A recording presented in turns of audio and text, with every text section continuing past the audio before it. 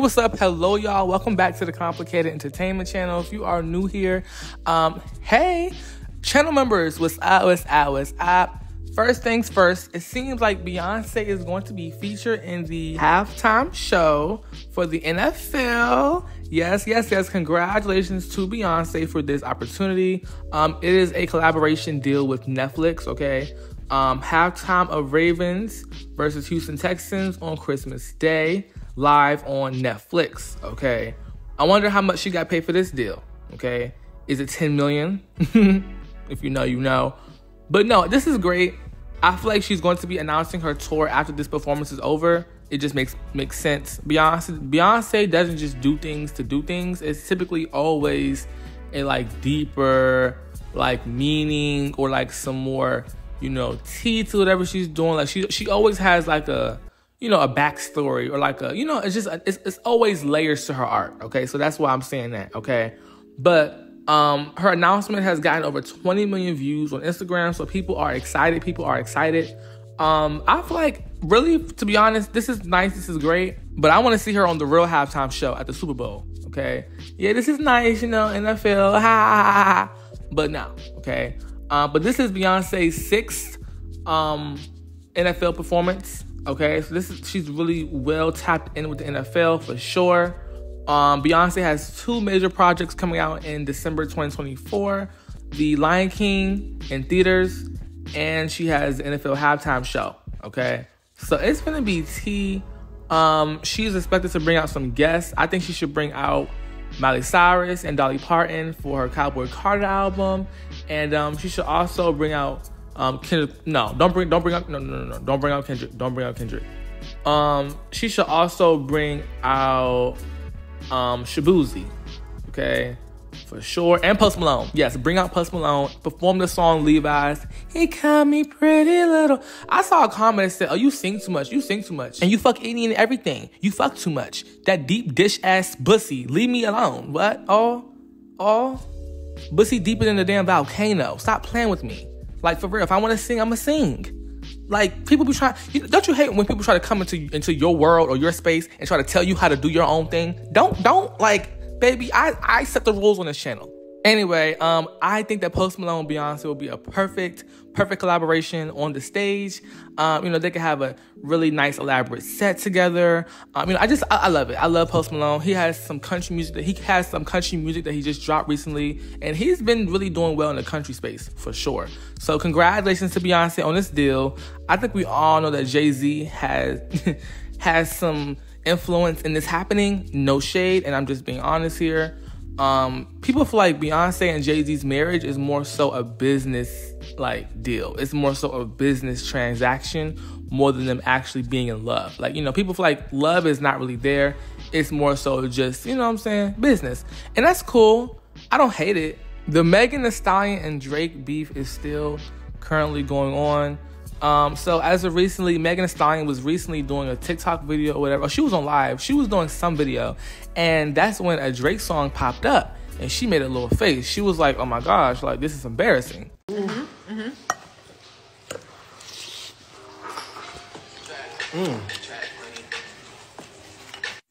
Gonna put more sauce. Megan, you know you wanted to dance to that song. Stop acting like you're not a Drake fan. Stop acting like you're not a Drake fan, okay? Now, people are confused. Why does Drake hate Megan? Why is Drake shading Megan for the entire incident? Well, Drake is from Toronto. And also, okay, Tory Lanez is from Canada as well, Toronto. So, you know, it's just kind of like they have like a, you know, when you from like a certain place, and it's certain people who you cool with from your location, you got to keep your loyalty from your hometown. You got to keep your loyalty. Keep that loyalty, yeah. But I do think that Megan, she knew what she was doing by keeping that in the video, because she could have easily just took it out the video. But she was trying to be petty. Like, she wanted to throw shade at Drake real quick. Like, she gets off by being like sneak dissing. She ain't gonna diss you clearly, but she gonna sneak diss you.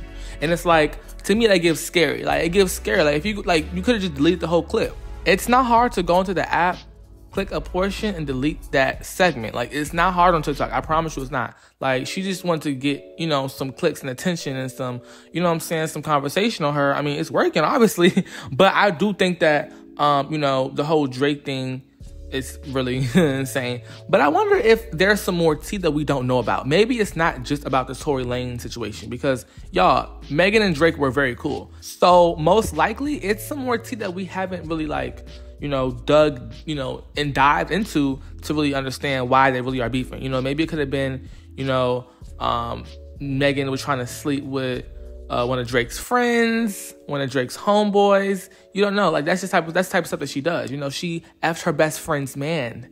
Yes, her best friend's man. And she never denied the claim. She never denied the claims, okay? Because she did it. She said, oh, when I was drunk, oh yeah, we messed around a few times. That's your best friend's man, though. That's weird. That's sick, okay? That's weird. Any woman who falls out over a man, they have boy issues. Your bond should be so tight that no snotty-nosed little boy, little man is going to come between y'all vibe or y'all friendship or y'all, situation. That's how you know somebody is off, somebody crazy, somebody be dickmatized, okay? Oh, wow. Moving on to Nicki. She has just recently gotten herself, some more achievements. Her stats have been updated. Yes, her stats have been updated. And I'm here for it. I'm so here for it. And Starships has officially went diamond. Yes, okay. Starships is officially diamond. She becomes the first female rapper to earn multiple solo diamond singles, okay? It's tea. That's just tea, okay? It's Lipton, okay? It is what it is, okay? I'm here for it. Nicki Minaj and Rihanna are the only black female artists with multiple solo diamond records in the United States of America, okay? That's right, only Nicki Minaj and Rihanna, okay? Why doesn't Beyonce have this record? That's strange. Maybe she needs to update her records. I don't know. That's weird. Anyway, so Nicki Minaj, her Pink Friday Rumble Reloaded is 4 times platinum. Pound the Alarm and Right By My Side is now 2 times platinum. And Stupid Hoe is now a platinum song. Okay, so congratulations to that. Only 4 female artists have multiple solo diamond singles. Nicki Minaj, Rihanna, Katy Perry, and Lady Gaga. Only 4 female artists have multiple solo diamond songs. That shows you who Nicki Minaj's real peers are. Nicki Minaj's real peers are the Gagas, the Katy Perrys, the Beyoncés, the Rihannas. Those are who she is, really competing with. Okay, I'm just being real, just being honest with you. Okay, just being real. Okay, so congratulations to Nicki for that. This is a big deal, big accomplishment. Okay, big deal. All right, I'm proud of her. But like I said, I don't be surprised. This stuff doesn't surprise me. It's nice to see, but I'm never like, oh my gosh, I'm so shocked. No, I don't get shocked about that stuff. Just being real, I don't get shocked. Okay, we are 1 month away from the deluxe version of PF2. How y'all feeling about that? I'm here for it. I'm ready. Every day that goes by, I'm with the new music, okay? Yes, comment down below. How do you feel about all these records being broken, all these records being, clocked, okay? Because I'm here for it. Now, moving on to Armand and Nicki Minaj. There's been some drama online recently. Nicki Minaj is addressing the blogger Armand Wiggins for his, distasteful comments towards Nicki's new project, Insecure, with Juice WRLD. It's just a lot going on. Like I told y'all, some hate it, some love it, okay? And Armand is one of those who hate it. Let's get into what Nicki said. Thank you. No, I'm glad you did this. I am glad you did this. Oh, thank you, Jesus. This Gumby ass nigga just got one here talking about what coulda, shoulda been a hit. Sweetheart, do you know how many plaques I have from Pink Friday 2? Do you know, you dumb mother, how many platinum plaques Pink Friday 2 has? I don't think you understand. I don't think you understand. Keys, I need one of my barbs that keep all the data, because we don't hide our data. We need to let this dumb know how many songs on Pink Friday 2 are double platinum, or gold. Let's let them know. Armand was dragging her song. Nicki had to remind him, baby, I make hits. I does this, okay? I get platinum records. I get records. I break numbers. Like please stop, okay? So all of it, like, leave her alone. And I understand how it feels to, like, you do so much and then you have one song that people may not like, and all of a sudden, like, oh my gosh, like, people are just tarnishing down my entire career and legacy. Like, stop. Please stop. The numbers speak for themselves, and I'm still winning. So yes, let's move on to this next topic. Moving on to Cardi B, she has once again postponed her album. What is going on here? This is just getting sick. This is just getting disgusting, okay? This is her 5th year in a row postponing her new album, okay? It's giving Normani 2.0, for real. No, it's giving the rap Normani. My album will be out. My secret businesses will be out. I can't tell y'all what I'm working out. Hopefully next year I give me a little boyfriend. I'm holeless right now. I have so much things coming next year. And you know what? I've been feeling so emotional lately because I know next year is going to be my year. Like, this... Honey, at this point, you know, I get it. You divorced, kids, your label shelving you. Let's clock that T as well. Your budget went downhill as well. Let's clock that T as well. I get it. You're going through a lot. Cool, right? But I think, honestly, if you know you're going through a lot, do not promise your fans a new album, because now they're going to have to wait again. And this is their, like, 5th or 6th year waiting for a new project from you, okay? No shade, all right? And every time I find somebody saying, oh, next year is my year, typically 9 times out of 10, that year does not become that, it doesn't become their year, because they're waiting until the right moment to take action. When you want to have a great year or a great week or a great whatever, you have to take action now. So by the time that time comes, you will have that great time, that great year, okay? Cardi, you need to make sure that you're making music now. You aren't in the studio right now. You're on live and you're on Instagram, you on Twitter arguing with fans and Elon Musk, okay? To have a great year or a great portion, preparation is required for that next season or chapter that you want to be great in. I want to be great in 2025. Oh, I'm going to be great in 2026. Okay, start now.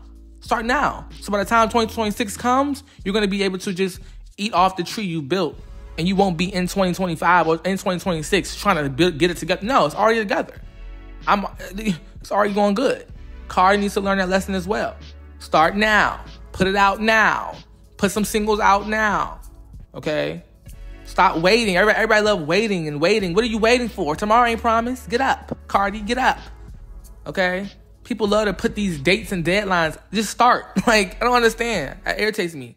Like, just take action. Because 9 times out of 10, you won't feel like doing it by the time that time comes. So just start now. She says she has a new business coming out. We're going to see what that is. I think she should probably sell, you know, if it's a makeup line, I don't want it. If it's a makeup line, we don't want that, okay? We don't want that. If it's adult toys, it will sell pretty well because that's kind of your brand. What else? I'm trying to think. What else? She could also sell, like, plastic surgeon lists. You know how people sell vendor lists? Yeah, she could sell, like, you know, doctors list of, like, you know, doctors she recommends for different procedures. That'll be a great digital product for her to sell. You know, she get some coin off that. And she could even sell shapewear. You know, she be shaped like a guitar. So I'm pretty sure people want that shape too. So they're going to go ahead and buy it. Okay, they're going to buy it. Because people are insecure. Like, people are very insecure. The average human being is very insecure about a lot of things. And, you know, society makes you insecure. Society forces you to be insecure. They shove things down your throat. They shove unrealistic beauty standards down your throat. They shove Cardi B's botched surgeries down your throat. So now you think that Cardi B's body is realistic and you have to have this body. No, you don't. You don't have to have that. So, you know, she'll get a lot of sales off shapewear. You know, people love to be snatched and stuff. You don't need it. Your body is fine. Let's move on to this next topic. Moving on to Doja Cat, congratulations to her. She made some history as of recently. Paint the Town Red is now the most streamed solo female rap song, surpassing Need to Know. Okay? No shade, but I feel like Paint the Town Red is not as good as Need to Know. So I'm a bit hurt that Paint the Town Red surpassed Need to Know as being the most streamed solo female rap song. What? This is crazy. But y'all, no shade. These are not rap songs. I keep telling y'all this over and over and over again. Okay, Need to Know is definitely a pop song. Like, it's not a rap song. Like, you know what it's like. I don't got no time. Yeah. Oh, that's pop. That she's singing on that. Baby, I need to know. That's pop down. Like, you're excited. That's pop. I'm sorry. This don't count. This record don't count. Painted Town Red is a bit more rappy than Need to Know, so I'll give her that. But congratulations on this record. I'm surprised Doja Cat has the most like streams for these songs. Like, who would have known she has the highest selling like, you know, female rap songs on these streaming platforms? That's insane. All right, y'all, moving on to SZA. Yes, my girl SZA. She is officially continuing to do numbers as well. Like, I just love SZA, y'all. I love her aura. I love her vibe. She's a liar, and that kind of pisses me off. I cannot stand a liar. Like, liars just give me so much irritation because just tell the truth. Like, I don't understand why you lie so much. Like, you know what? You know, I love her, but now I'm kind of side-eyeing her. Anyway, SZA's Saturn becomes the first song by a black woman released this year. This year, the first song by a black woman this year to surpass 600 million streams on Spotify. It becomes her 10th song to achieve this milestone, despite not having an official music video. Okay? Congratulations to SZA. This song is recent. It came out this year, and, you know, this song has done well. Mind you, this song is not even, like, attached to any project. Well, I don't know. This song came out at an awkward time. It was, like, randomly throughout this year. Maybe that was when she was supposed to drop her deluxe version, but never finished up with it. So I guess that's when Saturn came out. I guess that was supposed to be the beginning of a rollout, but I guess it got kind of scrapped. But, I mean, baby, you were off to a good start because Saturn was charting for so many weeks and 600 million streams.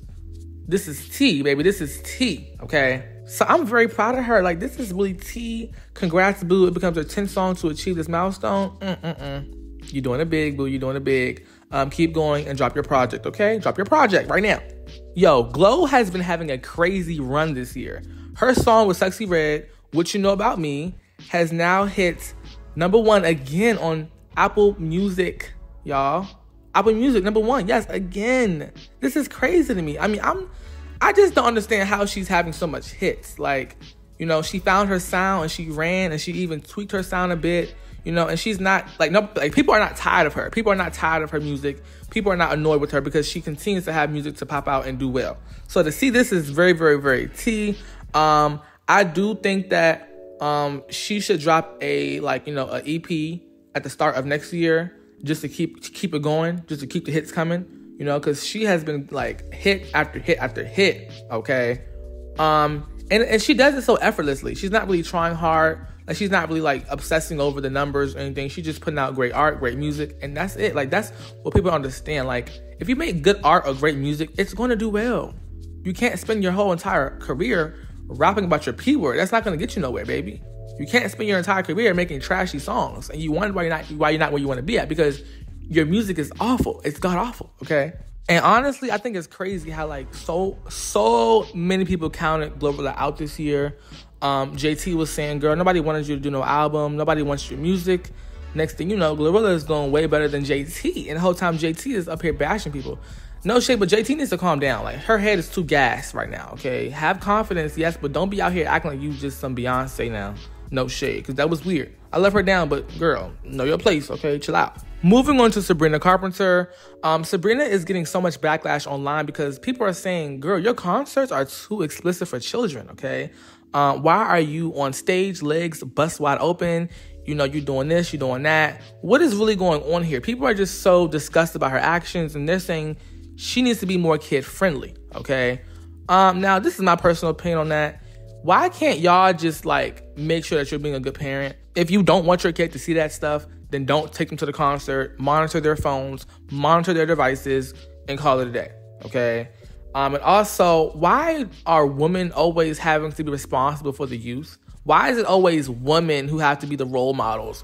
Like, y'all never look at men who brag about shooting and cheating on women and this and all that. Y'all never go up to them and tell them, oh, you need to be a better role model for the kids. Y'all never do that. But the second a woman show a little booty, a little skin, a little freaky, now all of a sudden it's just a crime. And it's like, oh my gosh, y'all need to be stopped. What are you talking about? Okay, what are you talking about? You sound sick and mental. Like, literally. Like, I will, like, put an iron on your cheek. Yes, you know the iron you iron your clothes with? Yeah, I'm turning it on, put it on your cheek. Your face, not your butt. Okay, I want you to feel it. Okay? So yeah, leave her alone. She's fine. She's getting her bag, getting her coin. And also, Sabrina Carpenter is not the first woman to ever have like freaky lyrics or like, you know, those type of references. So I don't know why everybody acts so brand new. Every time a new artist comes out, oh, be for the kids. What? If people made music for the kids, like, they wouldn't have a career. Like, no shade. Like, their career would be very Disney Channel audience like. Like, no. The Tyla comparisons are still coming in hot. Okay, they're still bringing them up. All right. As of recently, Tyla was doing a video. Tyla has just finished up her music video for her Push to Start video. It came out recently. And they're saying, oh, it's giving Rihanna. It's giving Rihanna. What is this generation's obsession with, like, putting people's name to other people's names? Like, why does it have to always be the next this person, the next that person? Why does it have to always be, oh, you're the next this? Why? I don't understand why people do that. I guess it's to make them, like, feel like there's, like, something to compare. You know, people love to compare. So I guess that's why people do that. But I don't understand why people do that. It's just so weird to me, and I don't rock with it. I don't like it, okay? Actually, Tyla doesn't even remind me of Rihanna. Like, I always say this. They have the same, like, aura and the same kind of energy, but I would never say, like, they remind me of each other. That's just insane. That's just reaching. That's just extra. So let's cut that out. Let's cut the comments about that out. It's just dumb. It's plain lame, okay? But yes, comment down below. What is your opinions? That's all I have for you in today's video. Be sure to leave a like, comment, and subscribe. Tap the bell so you can get an alert every single time I post a new video. And I will see you in the next one. Be safe, y'all.